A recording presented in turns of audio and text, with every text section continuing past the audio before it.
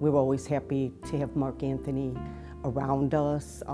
He just stopped by for any reason as he got older. As he grew up, he was just a normal, regular boy. He was in karate, Boy Scouts.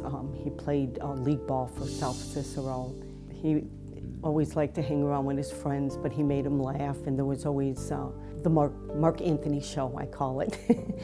The victim, along with a friend, just left a neighborhood supermarket where they bought chips and snacks. As they proceeded to walk down the neighborhood sidewalk shortly thereafter, I believe Mark was unfortunately and immediately shot without any warning or knowledge of what was taking place. On scene, there were several eyewitnesses, some that heard the gunshots, that exited their residence. My last act of love and loyalty for Mark is to find justice in his death. Detectives initially observed the victim lying on the floor in a pool of blood with multiple gunshot wounds.